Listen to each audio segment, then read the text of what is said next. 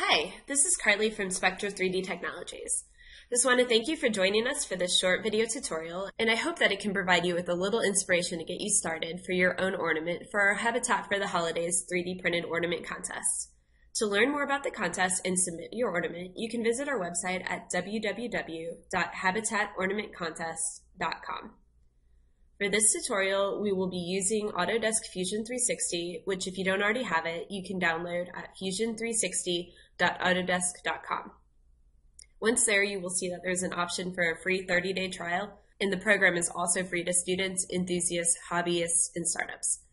Fusion, you will find, is a little bit more complicated than some of the other free software programs that are available, but it is an extremely robust program, and once you get used to it, it's very easy to use. So for this tutorial, we are going to be creating just a basic ball ornament with a cutout shape. In this case, we're going to be doing a bell on two sides and the words Happy Holidays on one side. I chose to do this particular ornament because there are so many things that you can do with this basic concept. Just let your imagination run wild and you can do all sorts of fun cutouts.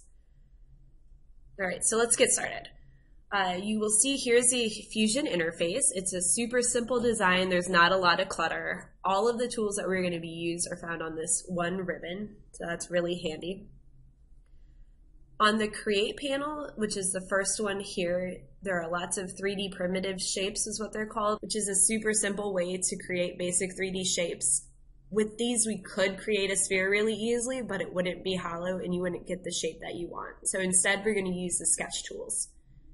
Start by expanding the sketch tools and hover over the circle until you see a flyout.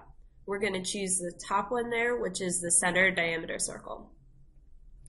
Once the tool is active, you just simply click to select the center and then drag your mouse to create the shape. The first thing you do is choose the plane that you want to draw on. In this case, you can choose either of the vertical planes. All right, so then now we're going to choose the center point. We're going to pick the origin at the middle here, which is the circle with the two little triangles darkened, and then just click and drag out with your mouse till we're at 100 millimeters. And you can see the size here in the little box next to the cursor. You can also opt to just input a specific distance in the box. Click again when you get to 100 millimeters, and now we need to create a smaller circle inside of this one. This will determine the thickness of the ornament. To simply reactivate the circle command, you can right click and you will see at the top of the marking menu here that it says repeat center diameter circle. Choose this, and then once again you're going to click on the origin and drag out, this time creating a circle that's 95 millimeters. This will give our ornament a thickness of 2.5 millimeters.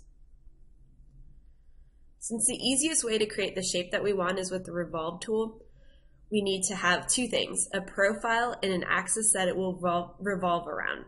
The profile is any closed shape, and the axis is often a sketch line. In this case, we don't have anything that would work as an axis, so we have to create one.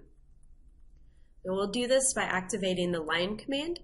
By default, this is always at the top of the sketch panel, right over here. So just click on that. And we can start at the top of the circle and we'll sketch a line all the way from the top to the bottom. You might need to zoom in a little bit here to see it better, and you can do this by using the scroll button on your mouse. Once you've successfully divided the circle, you won't need one of the halves because you're going to revolve the other half around 360 degrees, so we're just going to trim it away. You can do this by expanding the sketch panel and selecting the trim command. Now, when you hover your cursor over a portion of the sketch, you will see that it highlights red. If the red area is what you want to trim away, you simply left click with your mouse and it will remove that portion. So we want to remove both of the half circles on one side of the line so that you're left with just a half circle, like this. Okay, now that we have our profile and our axis, we can use our revolve tool to create our shape. Expand the create dropdown and choose revolve. The program is first going to prompt you for a profile, and this is going to be the exterior portion of the circle. So make sure that when you highlight it, you should see a blue highlight only around the outer portion of the circle, not the inner. This is going to create your hollow shape that you want. Once you have the proper portion selected, you can go down and choose your axis. In the dialog box, you'll see that it says no selection here. Just go ahead and click on that and then choose the vertical line that divided the circle, and this will be your axis. As soon as you have both of these parts inputted, your shape will be created automatically. Now we have the ball and we want to create the shape that will be cut out of the ornament. And this is going to be a bell, but there are tons of simple sketches that you can create. The first thing that you want to do is go ahead and hide that sphere that you just created because it's going to be in your way. To do this, you want to just simply expand the body folder in the browser, and you can click on the light bulb next to the body 1 to toggle off this visibility.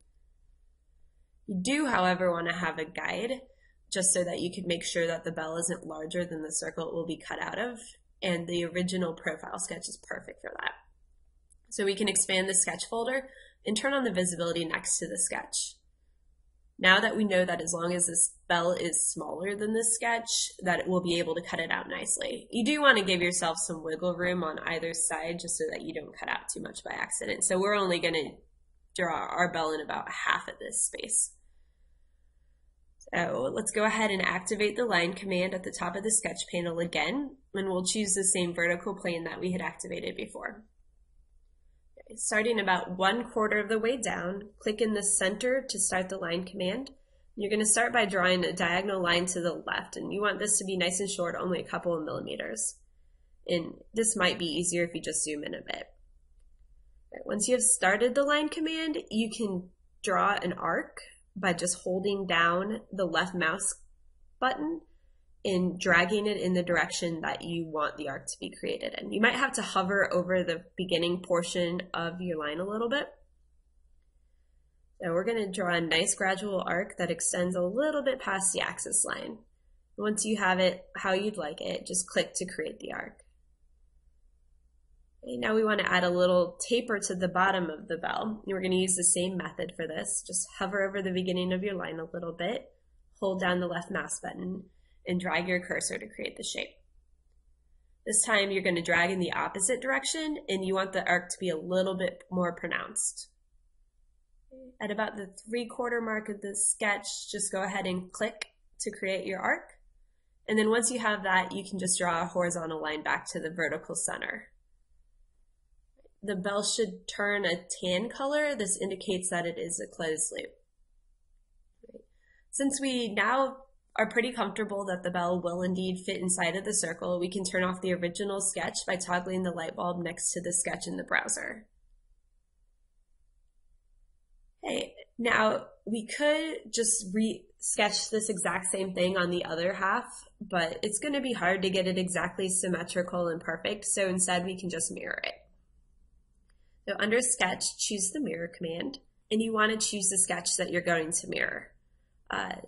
The easiest way to do this is with the selection window. So you want to place your cursor to the right corner of your sketch, just above it. Hold down your left mouse button and drag it down to the left. And you'll see a window appear. You want to make sure that your entire sketch fits inside of that window. And it will select all of the individual sketch lines that we have inside of it. If you were to select any lines that you didn't want to, you could just click on them again to deselect them. In this case, we are actually going to deselect the center vertical line because we want that to be our mirror line. Click on that and you should see that the number of selections will decrease by 1. Now in the dialog box, click next to the mirror line and you should select the vertical line you just deselected. The sketch will automatically be created across the mirror line. Okay, now we'll add a quick clapper and a handle. Under the sketch, choose the arc, 3-point arc, and select 2 points at the bottom of your bell to determine the width of the clapper, and a third to determine how long it will be. Then you'll just do the same to create a handle at the top.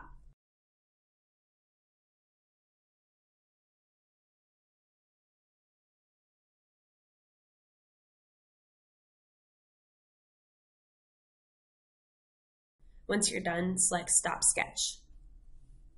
Okay, so we're now ready to cut out the shape from the ornament. Start by turning the visibility of the ornament body back on. Then you're going to use the extrude tool to cut the shape away. Under Create, activate Extrude. And the first thing that you're going to want to select is the profile to extrude. Be sure to choose both sides of the bell body, both sides of the clapper, and both sides of the handle. In the dialog box, you'll see that by default, the direction is set to one side. This means that the bell would only be cut from one side of the ornament. Since we want the bell shape to be cut out from both sides of our ornament, we will change this to symmetric. We can also change the operation to cut so that we are removing geometry rather than adding geometry. Now, all we have to do is use the arrows that appear on the profile to pull the bell shape out past the circle. To rotate your model so that you can see the arrow better, you can activate the orbit command in the navigation bar, or you can hold down Control on your keyboard while holding down the scroll wheel on your mouse and then drag to your desired position. The shape will turn red, indicating that it is functioning as a cut tool. When you have dragged the bell to the desired position, click OK, and you can see that you have successfully created your bell cutout. Alright, so now we're going to add some text to the blank side of your ornament. Rotate your ornament until you're looking straight at a solid portion of your circle. Then, under Sketch, activate the text command and choose the plane that you are currently looking at. Click somewhere on your ornament and the text dialog box will open. Here you can type your text directly into the dialog box. I'm going to start by typing the word happy. Then in the height section, I can adjust the size of my text. In this case, I'm going to change it to 20 millimeters. You can use the blue circle next to your text to reposition it. Just drag it down a little bit so that it's more centered. When you have the text centered where you want it, you can click OK. Then right-click and select Repeat Text at the top of the marking menu. Repeat the same steps as before, this time entering the word holidays. Since this is a longer word, I'm going to make the text a bit smaller. You may have to experiment a bit to figure out which size is best.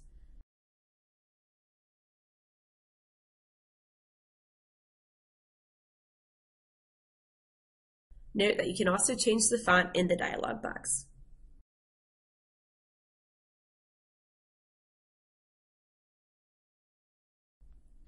Once you are happy with your text, you're going to use the extrude command once more to cut out the shape. Text, however, can be a little bit difficult to select. To make it easier on you, we are going to adjust the selection filters so that you will ignore the other sketches and choose just the text.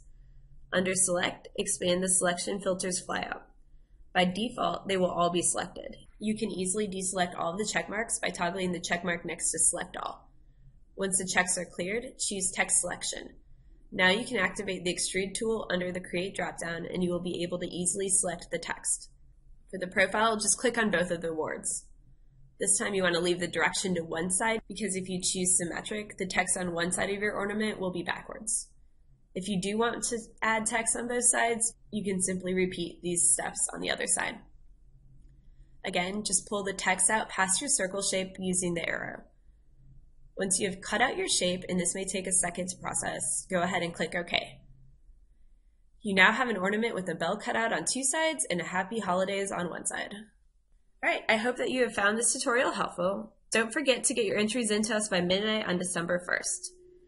If you would like to have a step-by-step PDF of this tutorial, just head to our website at www.spectra3d.com and sign up for our newsletter.